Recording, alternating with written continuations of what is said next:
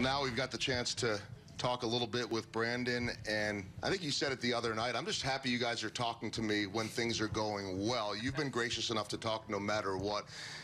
How good does it feel just to be contributing right now? A whole lot better than when you don't.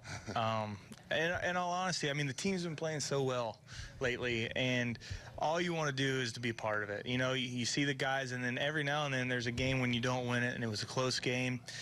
Come up with a couple men on and you don't get the job done every single time, and you go home, you're like, when am I going to do something to actually help the team? I want to ask you about some numbers that we saw that are a little bit different, and we'll take a look at it in our Sonic Shake Break. But you faced a lot of righties, obviously, and we'll do that again tonight. But you've had good numbers this year against lefties, and that hasn't always been the case in your career. Anything different or an explanation as to why you're hitting lefties better this year? There probably is.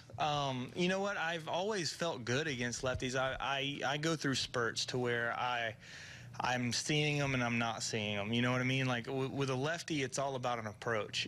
With righties, it's more about knowing what they like to throw, because they're going to mess with a left-handed hitter a lot more, because we do more damage against right-handed pitchers, whereas a lefty's going to go more after you a little bit more and then try to put you away with a slider.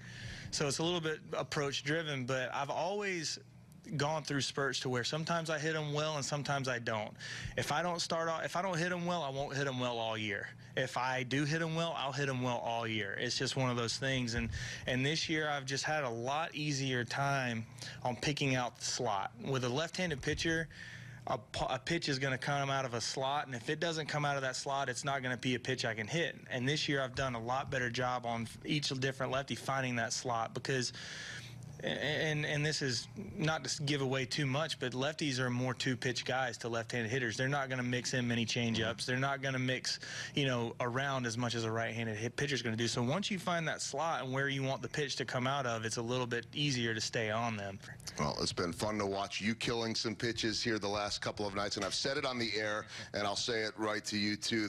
The candor you've had this year, the self-deprecation, the accountability, the availability through the highs, and certainly the lows has really been a credit to who you are. So I said it on the air. You're an easy guy to root for. We'll continue to do that and keep it going tonight. Thanks. I appreciate it.